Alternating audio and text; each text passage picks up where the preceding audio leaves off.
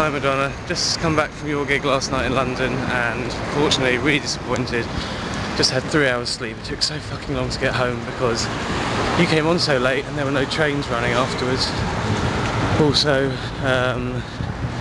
the sound quality in Wembley Stadium was absolutely shit. It was like basically we were just observing a concert taking place down below us.